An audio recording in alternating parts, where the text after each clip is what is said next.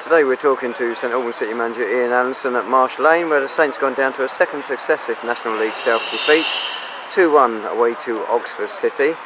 We finished Tuesday's game very poorly in that second half in. We started this first half again today tepidly. The second half saw a slight improvement, but overall wasn't good enough.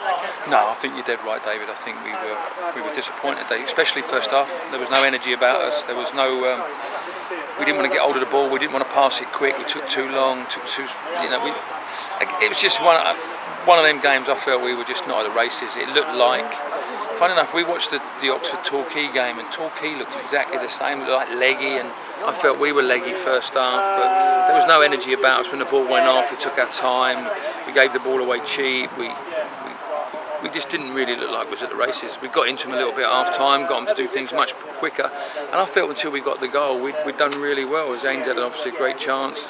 We've caused them some problems, got the equaliser, and I actually thought we'd go on and win it. And within 10 minutes again, we've sat off them again, we've allowed them space, and we haven't gone with a runner. And we're very quick this year to blame the defence, but unfortunately, I think midfield today we didn't go with runners, we didn't track runners, and the Eight's run off again for the second time and got in, and he's picked his spot and won the game for them. Yes, we come back and hit the crossbar, and we've had one or two other chances, but we're chasing the game then, and that's disappointing, because we shouldn't be chasing the game as we was today, because I felt we should have been in the game much better than what we was towards that last sort of 10-15 minutes. Creativity just doesn't seem to be there. Everyone can blame the forwards. Well, they've got 10 goals in 5 games, not a bad return, but today they didn't look threatening. But is it what's coming from behind them isn't good enough? I think you're right. I think we have to look at, we spoke there about getting the ball out to the wing backs, we spoke there about the quality of the balls into the box. We tended to go from back to front too quick in the first half in terms of just trying to hit Merce and Moyo, where we had opportunities to get the ball out to the wing backs. I said at half time I felt 3 or 4 players were trying to dribble with the ball too much, they were taking too long. I restricted them at half time. I said you can only play 3 touch second half, because I felt we was having 8, 9, 10 touches in the first half. Everybody wanted to just say they had a lot of time, but they're having too many touches. We have to shift the ball quicker, and we were allowing them to get bodies back behind the ball, and when we put the ball in the box, they were dominant. They were better than us on the day, and I have to say they deserved the win in the end. You said about us looking leggy, taking too many touches on the ball. Maybe this pitch, where you expect a true roll on a plastic pitch, it's a bit slow. It's got those black nodules on it. It seems to slow it down. I think we had 2 incidents there where I think Dean's called for the ball with balls over the top, and both times I never got to him. One in the first half and one in the second half, because I think you expect it to slide off. It doesn't. It actually stops, and I think there's a bit of an advantage there in terms of they train on this and they play on this every week, so they know the strengths and the weaknesses of the pitch. But I can't use that as an excuse today, David, because as I say, I just didn't think we were at the races in terms of us closing them down, working them hard enough and working the ball quick enough. I thought we were second best all over the park for the majority of the game. As I say, just before we scored, we got on top. I just felt there was a bit more of a front foot movement. We seemed to be playing a bit more in energy. We should have scored just before there with Zane. As I say, we got the corner, scored from that, and then I actually thought we would go on and get something out of the game, and it's so disappointing to stand here now and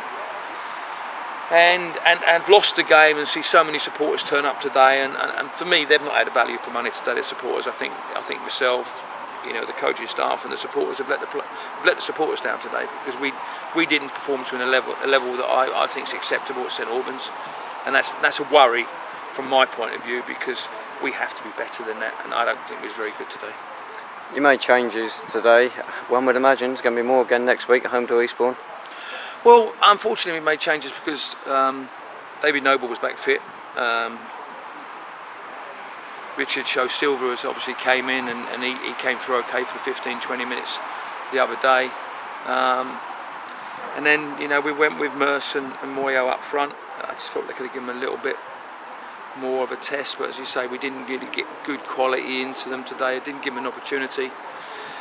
And obviously Ben Hurd come back in as a wing-back role in terms of the right side of it. So there just wasn't that energy with us today. There was no power, pace. I think last week we see Solomon bursting past midfield players and setting things up. Today we just couldn't do that. It was a difficult pitch to run on, and we didn't seem to be able to run on it. And I think even some of their players at times, struggled on it. There wasn't wasn't a great amount of opportunities in terms of openings, but as I say, on the day they took the 2 chances they got. I think they got 3. They had 1 in the first half, and then they got the penalty late on. So perhaps I'm being unrealistic in terms that they got 4 really good chances. The last one, we were chasing the game there where Tom's got caught wrong side again. But as I say, I'm just really disappointed standing here at the moment, and probably the wrong time to be talking to me exactly at this time, because I haven't felt like this for a long time, and I just feel that we're looking for excuses all the time, and there is no excuses. We've just not been good enough. There is no energy. We have to seriously look at what we're doing in terms of our shape, in terms of the personality we've got in that squad and in the changing room. And I might have to make some massive decisions over the next week or 2 to maybe change 1 or 2 players and change the shape if we have to go back. I don't want to. I want to play 2 up front, as I've said it, but we have to have good quality into them, and we have to defend better.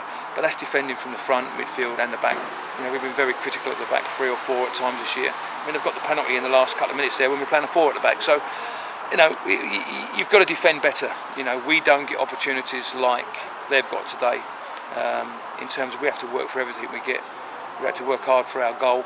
As you said there, we've scored 10 goals in 5 games, which is great. 2 again. We've conceded too many goals, and Dean's made a wonderful save there on the penalty. Could have quite easily been 3 goals again today. So we have to seriously think about what we're doing, look at what we're doing, work hard in training on Tuesday and Thursday, and then make a decision where we are when we go into next Saturday's game. You talk about the shape of the side. One looks back to last season when you had Sean Lucian and Reece Williamson. When they were on form, they were exciting to watch, but also we saw plenty of days when they weren't. But we haven't got that sort of excitement in the side at the moment. No, well, I felt first game of the season we did, as I say, and I felt even at Western last week. I mean, it could have been 10-0 at Western last week.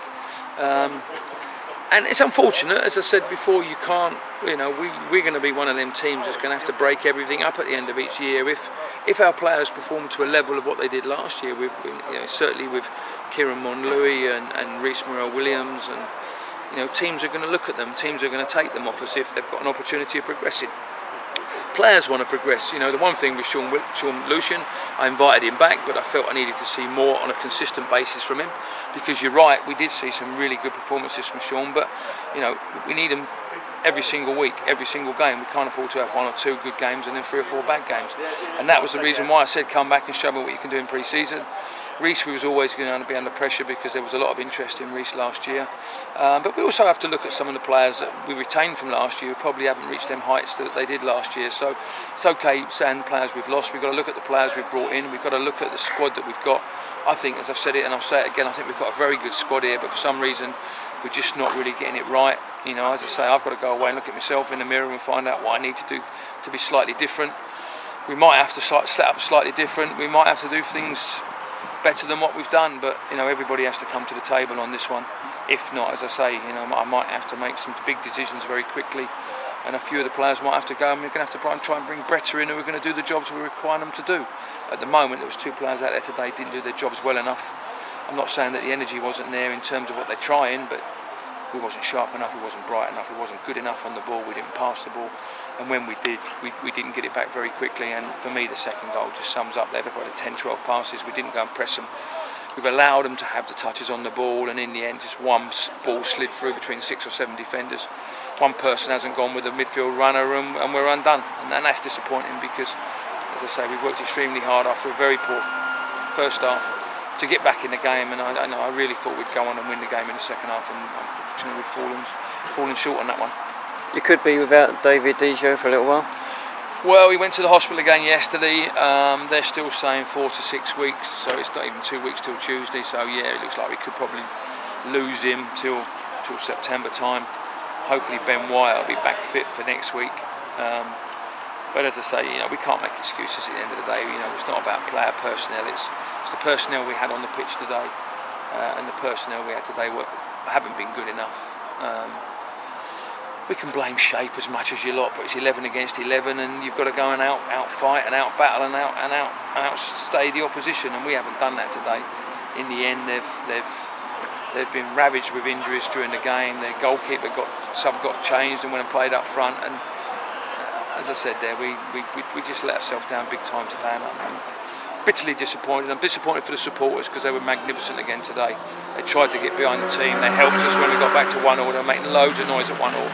But for me, I don't think we've given value for money today, and that's disappointing. And I've let the players know at the end of the day. Myself, as I say, myself, Glenn, and the coaching staff and the players, I've got to do better. I've got to do more. We've got to react to what's happened over the last 5 days. And as I say, if players don't want to react and don't want to buy into what we're trying to do, then we're going to have to move some players on and bring some players in that will buy in what we're trying to do. And that's disappointing because, as I say, I do believe in this squad, but at the moment we're not coming together as a group in terms of little fractions. We might not want to buy into what we're trying to do, and that's disappointing from that side of it. Lovely, thanks very much, Ian. So Saints next in action next Saturday, the 25th of August, home to Eastbourne Borough, National League South. Kick-off at Clarence Park is at 3 p.m.